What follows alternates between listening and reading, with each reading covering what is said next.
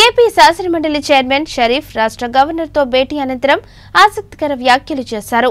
మండలి రద్దు చేస్తున్నారంటూ వస్తున్న వార్తలపై తాను స్పందించబోనని స్పష్టం చేశారు.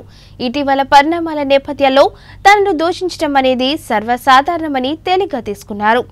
అయితే తాను రూల్స్కు విరుద్ధంగా ఎక్కడా వ్యవహరించలేదని, నియమ నిబంధనలకు లోబడే నిర్ణయాలు తీసుకున్నానని వెల్లడించారు.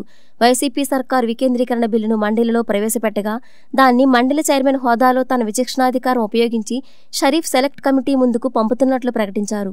దాంతో ఆయనపై అధికారపక్షం ఆగ్రహంతో రగిలిపోతుంది. షరీఫ్ను వైసీపీ మంత్రి తీవ్ర పదజాలంతో దూషించినట్లు వార్తలు వచ్చాయి. ఒక చైర్మన్ గా మంత్రులు మీపై చాలా దుర్భాషలాడని చెప్పి వచ్చింది సార్. దాన్ని బట్టి మీ ఉద్దేశపూర్వకంగా చేసింది కాదు, ఆవేశంలో ఎలా అనడంలో వచ్చింది తప్ప దాన్ని మనం ఫీల్ అవ్వాల్సిన అవసరం. అంటే మీరు బయటకు ఎలా వస్తారో ఏదో చూస్తాను అది మనిషికి ఎప్పుడైనా ఉద్రేకం వస్తే కోపం వస్తుంది. కోపంలో చెప్పిన దాన్ని పట్టించుకోవాల్సిన అవసరం లేదు. మిమ్మల్ని ప్రలోభ పెట్టడానికి ట్రై చేశారని చెప్పాను. లేదండి, ఎవరు పెట్టట్లేదు సార్. ఇప్పుడు మీరు కమిటీకి ఇచ్చారు కదా సార్, దాన్ని బట్టి మీ అభిప్రాయం? కమిటీకి ప్రాసెస్ మధ్యలో నిలిచిపోయింది కదా, దానికి ప్రాసెస్ అయితే కానీ కమిటీకి పోవాలి.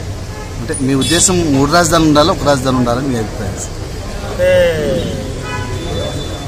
నేను దాని మీద ఏం కామెంట్ చేయదలుచుకోలేదు, ఇప్పుడు చేయలేదు కూడా.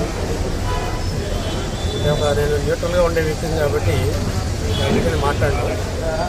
కానీ అది డిమాండ్ వచ్చింది కాబట్టి సెలక్షన్ కమిటీ పంపించాను.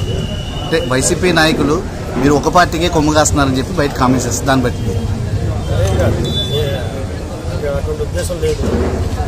ఏంటంటే ఒక ప్రాసెస్ జరుగుతున్నప్పుడు ఆ ప్రాసెస్లో ఏదైనా ల్యాబ్సెస్ జరిగింది, పొరపాటు జరిగింది, లేట్ జరిగింది, డిలే జరిగింది.